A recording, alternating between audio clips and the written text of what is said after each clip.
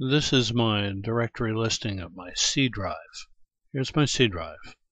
In my C drive, you'll see I have a directory called Intel.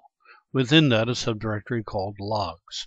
I'm going to take the letter C and Intel, string these two together, join these two together to form a path, and then I'm going to list whatever is in that resultant path, which should show me logs.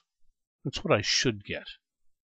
And as you can see here in Intel, I have the logs subdirectory. All right, that's the plan. Let's actually do this now. So I'm going to import OS. And I'm going to create a variable called X. I'm going to say X is equal to the following. OS, make a path. How? By joining together these two structures, these two objects, C:\\, C:\/ comma, and single quotes Intel. I'm going to join these two together to form a path.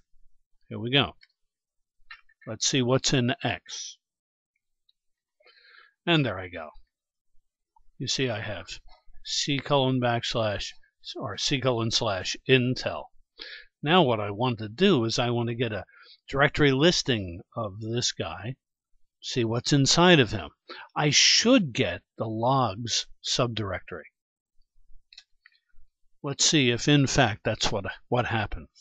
So I'm going to say OS, list out all the directories.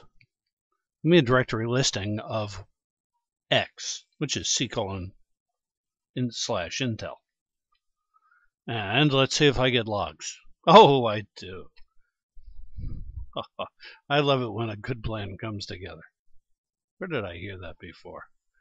Well, anyway, C:\, there's Intel, and there's logs. And that's what we just did. That's what we just showed. How? Import OS, and then we said X equals OS, os.path.join, this guy with this guy, and it worked. Then I got a directory listing of whatever was in X, which was this path.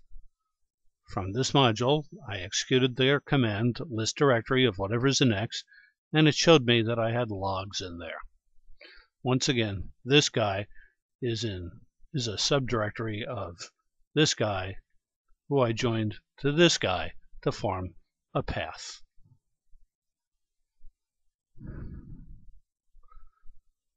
Like so.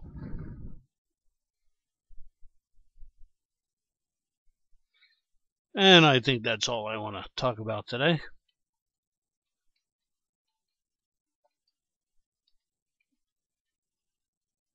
This is George Boole saying bye-bye now.